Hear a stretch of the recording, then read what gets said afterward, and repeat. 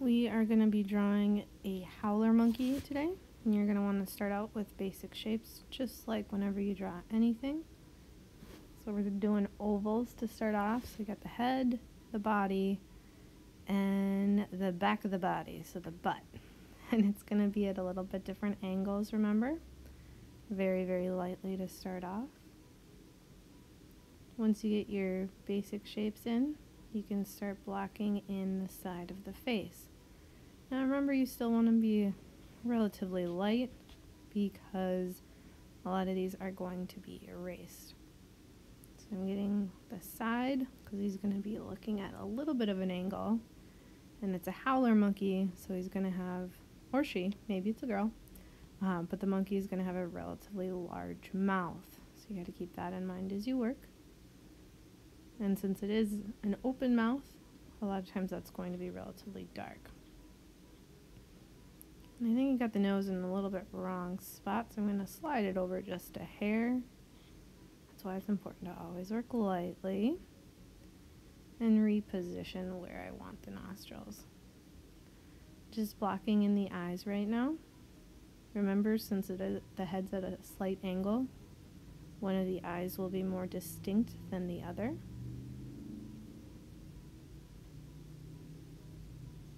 Then you can start kind of shaping where everything's going to be. And just adding a few more values within the mouth, and then I'm going to figure out the top of the head here. So since it's at an angle, I'm not going to be able to see the entirety of the side of the face. Wrapping around, get the top of the head and down into the body. Now remember those circles that you made initially, or those ovals, they're just guidelines. You don't have to use them completely. They're just your base to help you get started.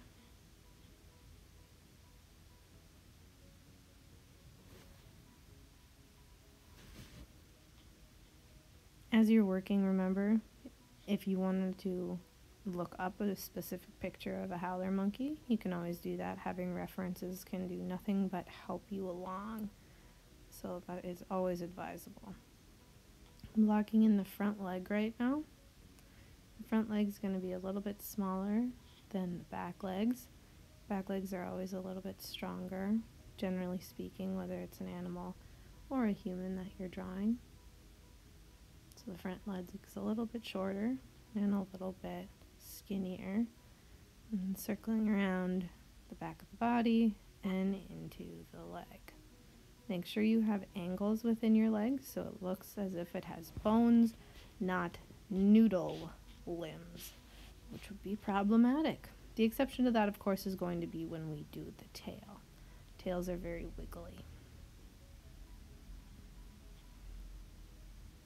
And since it's a howler monkey, and a monkey is going to reside in a tree, let's have the tail wrap around a branch.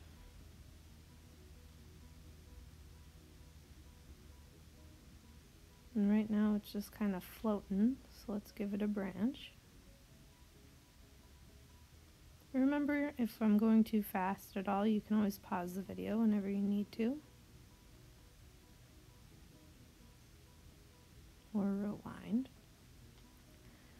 And give it a couple more branches in there, so we have the illusion of it being inside or in a tree,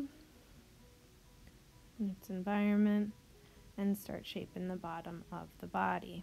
We also need the other two legs to help make it look like a three-dimensional animal. And we still are creating our base drawing, so if you ever need to edit as you go, absolutely do that. Getting into our second leg, that back leg, it's obviously going to be quite a bit smaller. And you won't see the whole thing, especially up by the hip, because that would be on the opposite side of the body. So keep that in mind as you're working. And then you need that other front leg as well. And again, since it's on the opposite side, it'll be a little bit hidden, but it's closer to the viewer, in this case you, so it's going to be a little bit larger and more distinct than that back leg. I'm just reworking some of the claws right now, and then getting in the tree he or she, the monkey itself, is standing on. And you can put some different branches in as well, just to give a little bit more visual interest to your drawing. And I'm going to make that other branch a little bit longer than it was initially. And start editing some of my base. Now, I am starting to get a lot of lines in here, and I don't need all of those anymore, so I can grab my eraser or flip over my pencil and get rid of those so it's not quite so visually distracting. And then I can start shading and figuring out where my values are. Now you have to remember that a monkey has fur, so you want to be able to see some of the lines that you're creating. You don't want everything to be perfectly blended together, because some of that texture is going to help establish that it is fur. I'm using a lot of hatching lines, so just straight lines to start off. And the back leg is going to be a little bit darker since it's under the body, so keep that in mind as you're working. And I'm just hopping around my drawing right now. I don't want to get too tied up in one specific area, so I'm going back and forth to different spots and just adding a little here and there to start off. Again, under that front leg and under the chin, it's going to be a little bit darker. And as you're creating your lines and shading, this is going to be a great opportunity to really make the monkey look distinctly like a monkey. And that's going to be a big part with it being around the face and shaping your lines in the specific direction that you want them to be going. So it's a little arch around the eyebrows. I know you can't see because my hand's in the way, sorry. But it's a little arch around the eyebrows, or the eyes, to establish eyebrows and establish the shape of the face. All lines go in the same direction initially, and then just like that back paw, it's a little bit darker than that front paw as well. I'm darkening up the eyes a little bit right now. I might go in and add some highlights to them later, but just establishing some darker areas and values.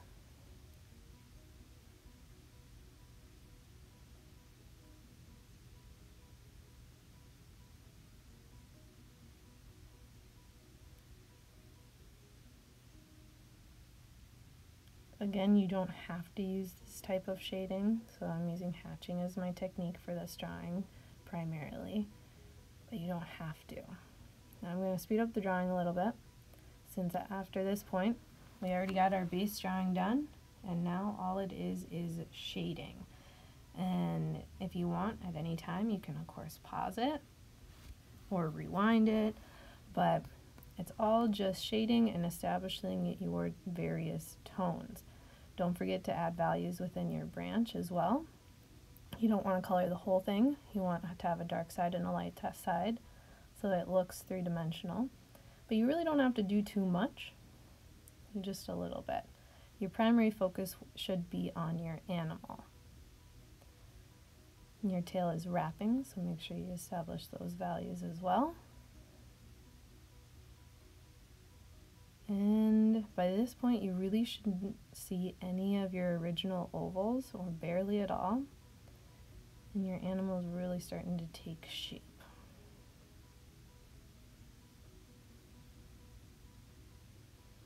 You can use the side of your pencil if you want, like I am now, or just the regular tip. It's totally up to you. It's all a personal preference. Blending stumps are available for you to use if you want to check one out at school, or if you have one of your own. They are always an option, but remember, they are going to smudge and take away a lot of your highlights and soften up some of your really dark areas. So once I finish this here, I'm going to need to go back in with a pencil and reestablish some of my really, really dark areas. I'm also going to bring back some of my texture within the fur with my lines. So that's very important if you're using the blending tool, to not just gray everything out, but you want to make sure you go back in and reestablish some of your dark areas.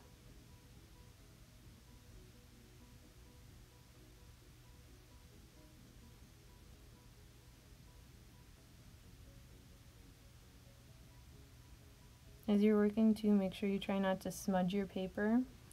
I'm actually lifting up my hand as I'm working, so very little of my wrist or arm is touching my paper.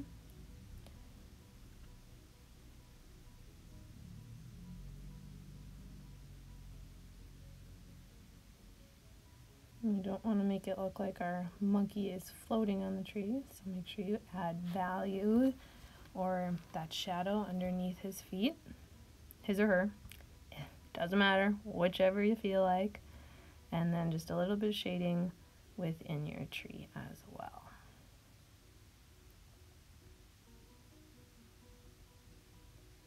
Doesn't have to be anything too fancy.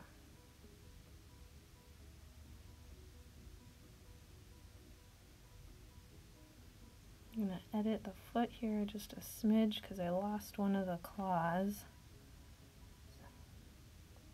But first, let's label it.